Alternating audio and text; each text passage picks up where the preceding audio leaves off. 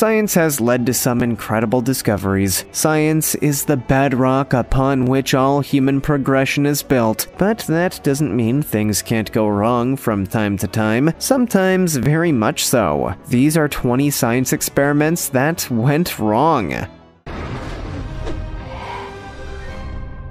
Number 20. Russian sleep experiment. All I have to say is, a secret experiment in a covert Soviet test facility, and I feel confident that you're all desperate to hear more. Yes, we're about to talk about a top-secret, off-the-book experiment that was, messy. In the late 1940s, a military-sanctioned science experiment was ongoing in a covert test facility. 5 political prisoners were held in a sealed gas chamber with an airborne stimulant administered constantly to keep the subjects awake for 30 consecutive days. As for the subjects, they were falsely promised that they would be freed from prison should they complete the experiment, and as expected, the experiment was insane. When science experiments go wrong, everything was fine for the first few days, though the conversation did quickly get into darker territory. After 9 days, one subject started screaming uncontrollably for hours, and nobody reacted. He screamed for so long that, eventually, his vocal cords tore, rendering him mute. When a second subject started screaming, the others covered the windows with poop and book pages. Days later, the researchers turned off the stimulating gas and opened up the chamber, only to find that the surviving members had severely mutilated themselves, resulting in 4 inches of blood. Amazingly, all of the surviving subjects were shown to exhibit extreme strength and the ability to survive lethal wounds. However, if they slept, well, they would die. Like this video, smash the subscribe button, and click the notification bell right now, or this centipede will crawl on your face when you're sleeping. Number 19. Biosphere 2. Welcome to New Earth, or as it's also known, Arizona. Here in the middle of the arid desert, a group of geniuses or delusional creatives, depending on your perspective, gathered to build this giant greenhouse, or if you will, a sphere of life, which is not spherical. Thanks to a Texas billionaire who seems to have more money than sense, John Allen and Margaret Augustine were able to create this impressive experiment. For the low sum of $200 million, the experiment is an effort to demonstrate that space colonization is possible. By recreating the Earth's ecological systems inside an artificial habitat, the creators argue that it conclusively proves we could indeed live on other planets, and maybe even rebuild the Earth we live on. Is it madness or is it genius? Well, that's all a matter of perspective. I'm still kinda stuck on the $200 million thing. 2 missions have taken place within these buildings. The first lasted 2 years and actually disproved the initial experiment, as oxygen was being imported in from outside of the greenhouse, almost killing those inside. The second lasted just 6 months after the billionaire fired one of the initial creators. The crew rebelled, vandalizing the place. All this proves is that humans should not be trusted, which I think we all kinda knew anyway. Number 18. Monster Study. We're traveling back in time to 1939 now, to Davenport, Iowa. Wendell Johnson has come up with a curious experiment that will focus in on the unfortunate condition of stuttering. The only problem, he's going to use orphan children as his test subjects. Yeah. The children in question were not made aware of the reason behind the research, and all of them were under the impression that they were to receive speech therapy. Instead, Wendell wanted to see if he could induce stuttering in healthy children. As soon as word got out that Wendell would be conducting this experiment on orphan children, the project got the unfortunate but fitting name of the Monster Study. Wendell and his crew would give half of the children positive speech therapy, praising their fluency, while the other half would get negative speech therapy, in which they were belittled for imperfections. The children who received the negative therapy suffered suffered severe psychological effects, and their speech problems remained for the rest of their lives. The experiment proved so controversial that it was eventually kept hidden because of the damage that could have been done to Wendel's reputation, but not because of what he did to these children, of course. No, because of similar health experiments conducted by the Nazis in World War II. It's hard to find the most despicable part of this story, isn't it? Number 17. Reichhelt's aviator suit. It's really a shame that more people are not familiar with Franz Reichelt. The guy was kinda the Tom Cruise of his day. This is to say that he had insane confidence that he would somehow just never ever die. Back in the 1900s, Reichelt created a parachute out of 320 square feet of fabric, which would fold up into a wearable aviator suit. Unfortunately for Reichelt, all of his tests had disappointed. Every single dummy that he'd thrown ended up splattered on the ground below. It just didn't seem to work. Reichelt, of course, said that his product worked fine. The problem was that the buildings just weren't tall enough. So in 1912, Reichelt took his product and a dummy to the top of the Eiffel Tower. But imagine the shock from the onlookers when it became clear that it wouldn't be the dummy that leapt from the tower. No, Reichelt strapped on his own suit and jumped. But of course, the parachute didn't open. Reichelt died upon impact, conclusively proving that the size of the building didn't really matter at all. Unless the Eiffel Tower was also a little too short. Either way, you have to admire the courage of the guy. Not many people would commit to their own product in such a way. Number 16. Yellow Fever Experiment. Stubbins Firth was not just a man with possibly the greatest name in history, he was also an insane man that attempted to prove his theories correct the only way he knew how, to infect himself and say, "See, I told you." In this case, however, Firth was doomed from the start. He had concluded that yellow fever was not a contagious disease. Citing the drop in cases during winter, Firth believed that the disease was probably just a result of heat in the summer. That of course is not correct, but we'll go with that. To prove his theories, Firth first attempted to come into direct contact with the bodily fluids of those that had become infected with yellow fever. I'm going to spare you the genuine disgusting details, but just know that he used pretty much every single bodily fluid you can imagine and put them in some truly horrible places, and yet he never caught the disease. Firth took this as conclusive proof that the yellow fever was not contagious. However, it would later be revealed that Firth had used samples from late-stage patients no longer contaminated with the virus. Almost 6 decades after his death, Cuban scientist Carlos Finlay discovered that the virus was spread by mosquitoes carrying the virus, which means Firth spent a disturbingly long time covering himself in puke and pee for nothing. What a legacy. Number 15. Cusco. Elephants are generally known as wise and relatively calm animals, but don't be fooled. These animals can be just as hostile and angry if they feel it, especially during their mating season. In fact, they even have a name for it: must. During the mating season, elephants exhibit an unusual and unique behavior called must, characterized by the apparently random episode of wild, erratic, destructive rage.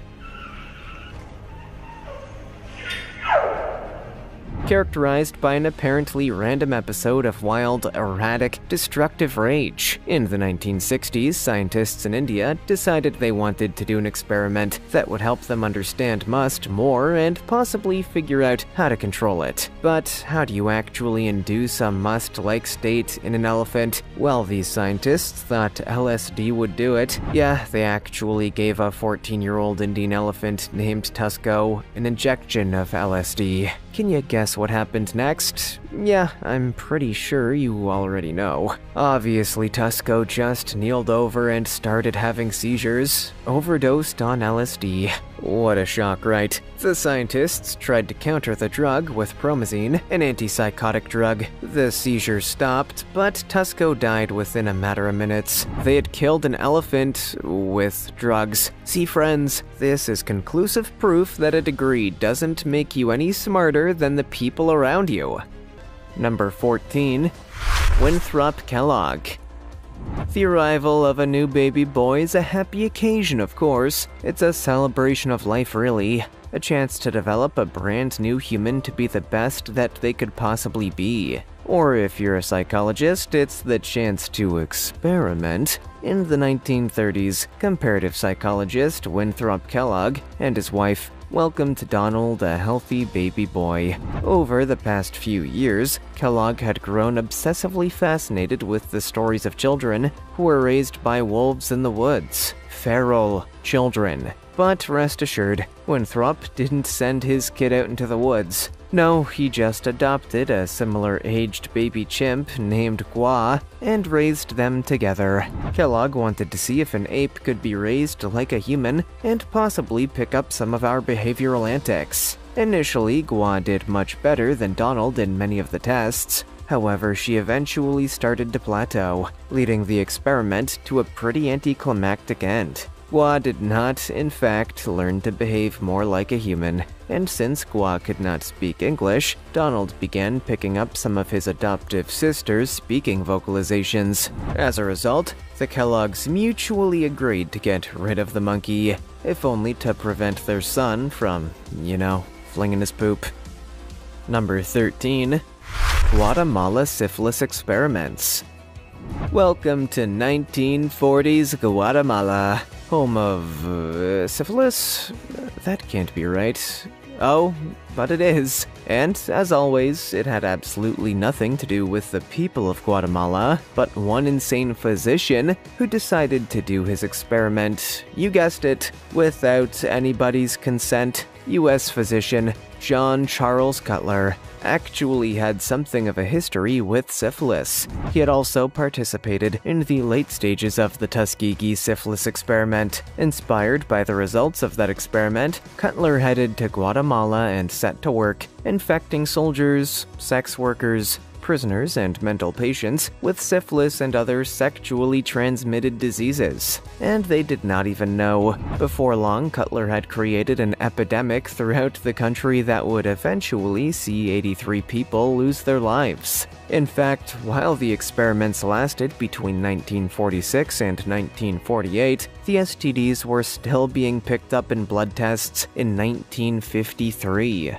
Guatemala understandably didn't react well when the experiment finally came to light. They called the experiment a crime against humanity and filed a lawsuit against the United States. In 2010, then-President Barack Obama, Secretary of State and Secretary of Health and Human Services made a full formal apology to the country for the ethical violations. I mean, why would you? If you give someone an STD and drop an "I'm sorry" text 70 years later, you're probably not gonna get a thumbs up. Number 12. The Milgram Shock Experiment. In the world of scientific experimentation, it seems like ethics are optional. They're not, of course, but many scientific professionals seem to just conveniently ignore that in favor of doing whatever the hell they feel like. And sometimes that can lead to great controversy. In July 1961, in the basement of Lindsley Chittenden Hall at Yale University, psychologist Stanley Milgram began his latest experiment. He wanted to investigate the willingness of a group to obey an authority figure who instructed them to perform acts conflicting with their own conscience. The experiment saw them administering electric shocks to a learner from varying levels, from minor to eventual, potentially fatal levels of electricity. Of course, the shocks were all fake. The psychologists didn't want to hurt anyone. They were actually just trying to answer the question of whether the Nazis who were facing trial for war crimes truly were just following orders. The conclusion of the experiment showed that a surprisingly high proportion of subjects obeyed the instructions, despite their own reluctance. It's a depressing look into the human mind, but, well, isn't every experiment ultimately just a very depressing look at human existence when you think about it? Number 11. Challenger disaster. Some of you will claim that a space launch does not count as an experiment, and to you I would say, why not? We live on Earth. I'm sure that anything sent to space counts as a new development. Therefore, experiment. On January 28, 1986, the Space Shuttle Challenger launched. The plan was to deploy a communication satellite and study Halley's Comet while in orbit. That never happened, of course, because the Challenger broke apart just 73 seconds into its flight, killing all 7 crew members on board. 2 redundant O-ring seals in the Space Shuttle's right solid rocket booster had failed, causing a breach just after liftoff. The pressurized gas within the booster burned through the wall to the fuel tank and blew the whole thing up. The disaster all came down to simple, faulty engineering, and even worse, the whole world saw it live. The incident was broadcast live to the entire planet, making a very dark day for the people at NASA. The incident was so devastating that NASA instituted a 32-month hiatus in the Space Shuttle program altogether. Even today, the Challenger disaster is often referred to as one of the worst days in NASA history. It's easy to see why. Number 10. Stanford Prison Experiment. Arguably one of the most failed experiments, the Stanford Prison Experiment is a masterclass in disaster. It's also a pretty depressing look at humanity in general and how our species tends to get corrupted by power. Let's dig in, shall we?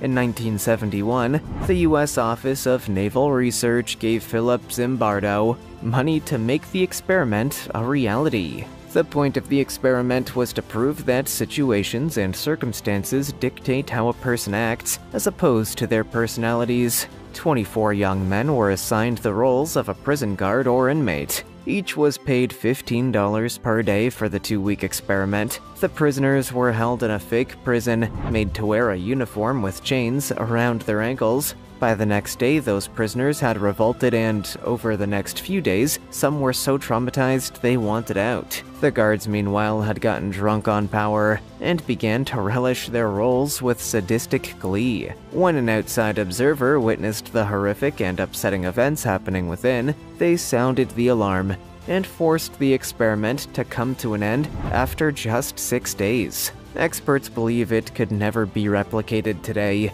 due to ethical standards. But Zimbardo has always defended his experiment, claiming no rules were broken and everything was just fine. Sure, buddy. Number 9. Unit 731. World War II was obviously one of the worst tragedies to ever hit our planet. Nobody can ever claim otherwise. But for all that we know about the genocide and human abuse that was going on worldwide, there's one atrocity very few know about: Unit 731. Unit 731 was the name of a Japanese biological warfare unit that somehow managed to delve deeper into the moral cesspit of a genocidal war. Initially, Unit 731 was used as a research and public health agency, but it turned into a biological warfare division during the war, responsible for developing weaponized diseases that could kill everyone on Earth if released. And how did they develop those weapons? You guessed it. They held prisoners hostage and used them as test subjects and walking incubators for world-ending disasters. These experiments included submerging prisoners into ice water until they suffered hypothermia, mutilating prisoners without anesthesia to study organs, using prisoners' bodies to test weapons and other methods of death, infecting people with syphilis, and even forcibly impregnating female prisoners to perform experiments on them. If all of this is not bad enough, we haven't even mentioned the thousands of people who were killed testing biological weapons. Only after 1945, when Hiroshima and Nagasaki had been bombed, the Japanese army destroyed, and the Emperor surrendered, did Unit 731 finally disband. To this day, Japan has not apologized for its atrocities, and likely never will. Number 8. The Michelson-Morley Experiment. In the late 1800s, scientists firmly believed that ether, a substance that carried light waves, was motionless. They thought that the motion of Earth through space would alter the speed of light depending on which direction you faced. If this is heady stuff, yeah, it is, but it led to a much bigger discovery. The theory I just mentioned was known as ether wind, and it was essentially about asking if the speed of light would change depending on where you faced. To test the theory, Albert Michelson, a scientist, invented a device that could theoretically measure changes to the speed of light. His device, when he had tested it, was totally accurate. But when it didn't detect any changes to the speed of light, Michelson didn't even consider the thought that there was no change. He just assumed the experiment had failed. What a mistake. Decades later, Einstein came along and made the great discovery that the speed of light is a universal constant. Of course, it wouldn't change depending on which direction you faced. Their total failure to discover something led Einstein to become one of the great geniuses of our time. Unlucky boys. Number 7. Serge Voronoff's monkey testes. Since the earliest days of our existence, humans have been concerned about aging. There's something terrifying about the thought of getting older and eventually just not existing, right? Well, as it turns out, plastic surgery has also been around for quite a long time. It just focused elsewhere. In his time, Dr. Serge Voronoff was known as the monkey gland expert, and it was his genuine belief that human aging could be halted or even reversed by transplanting monkey testicles into humans. That wasn't one of his craziest ideas, by the way. After a series of failures, Voronoff concluded that the only way to reap the benefits of ageless animals were to graft tissue into humans. Realizing that monkeys shared the same kind of similarities with humans, Voronoff implanted a chump's thyroid gland into a so-called French idiot in 1915 and claimed that his mental faculties had improved. 5 years later, Voronoff was moving on to a different kind of surgery, transplanting monkey testes into human testes. He believed this would prolong human life and return youthful energy to even the oldest men. Between 1920 and 1940, Voronoff performed some 2,000 testicle rejuvenations. Say what you will about the guy, but he had some balls. Number 6. PGN 1412. In 2006, Rob Oldfield thought he was doing a great thing when he signed up for a drugs trial at Northwick Park Hospital. Not only would he make a little extra cash, but he would also be helping the evolution of medical science. Well, guess again. In March, Oldfield joined 7 other subjects to take part in the first human trial of TGN 1412, a drug said to manipulate the immune system. The company behind the drug hoped that it would revolutionize the treatment of leukemia and arthritis, but within minutes of the drug entering the system, all of the subjects fell violently unwell. By midnight, Rob was in intensive care. The drug caused all subjects to experience multiple organ failures and plummeting blood pressure. Somehow, after 3 weeks in hospital and a lot of care, Rob and others managed to survive. However, the effects were long-lasting. His short-term memory was damaged, his immune system weakened, but Rob was lucky. The other men experienced severe swelling of the head, some of them having their toes and fingers amputated. Rob got out unscathed, but understandably he has no interest in ever taking part in another trial, and who can blame him? Number 5. See-through frog.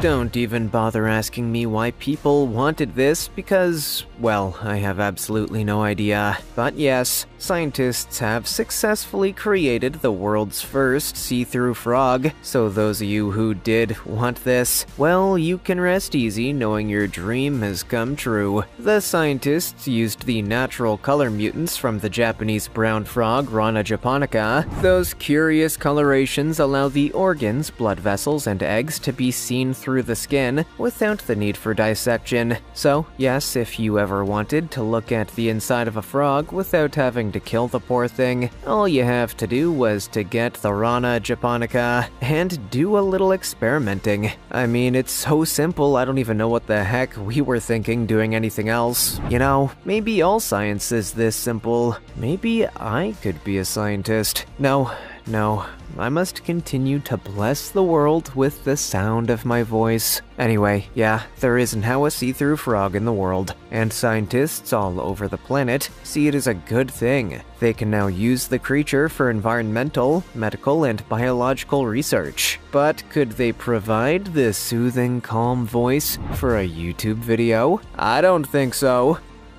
Number 4. New Coke.